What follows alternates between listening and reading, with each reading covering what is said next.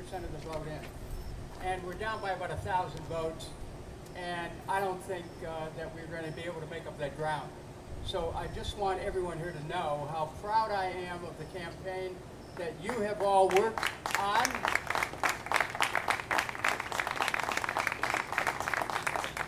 And I think that we can also be proud of the campaign that Justin Bibb has run.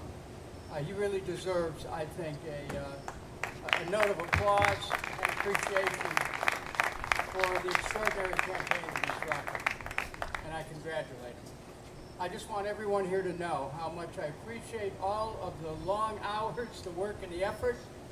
Thank the people of Cleveland who rallied once again to our side, and I look forward to having an opportunity to spend more time with Elizabeth and to have a chance to be meeting and refreshing all of our friendships that we have gained during this election. Thanks so much to everyone here, and let's continue with the party. Thank you.